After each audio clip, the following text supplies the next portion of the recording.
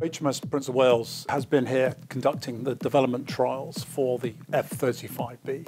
This really is to take the aircraft, a fifth-generation aircraft with a fifth-generation carrier, and optimize that capability as we work this ship up, ultimately for a head mark of Carrier Strike Group deployment 2025.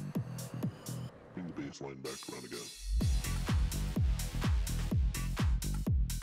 They've taken these really niche F-35 airframes on the east coast of the US, which have all sorts of instruments embedded in them to work out, where they can exploit the envelope going ahead. And really, it's all about lethality. It's about how do we take this capability and exploit it on the platform.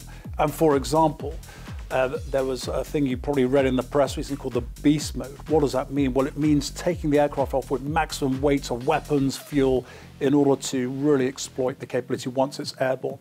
So really, it's been an integration trials, but also really taking our F-35B to full operational capability. And some of that you can only do with bespoke trials. This is not easy stuff.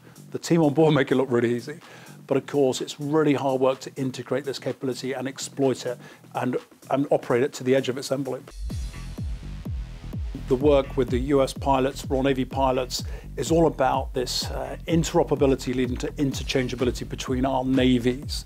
And of course, what we're trying to do is ensure that when our ships, and in this case the Queen Elizabeth class carriers, are deployed, say in the Indo-Pacific in a few years' time, you can then integrate both US Marine Corps F-35Bs alongside the UK variants as well. One example is this short roll-on vertical landing.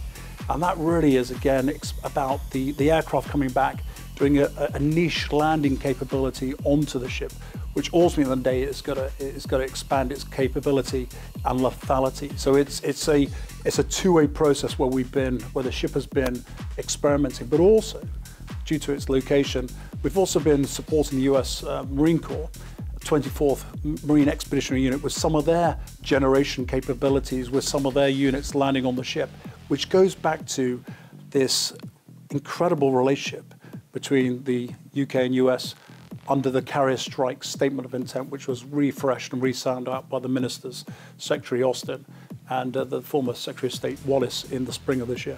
Bring the baseline back around again. Thanks for watching. For more from Forces News, like and subscribe to our channel.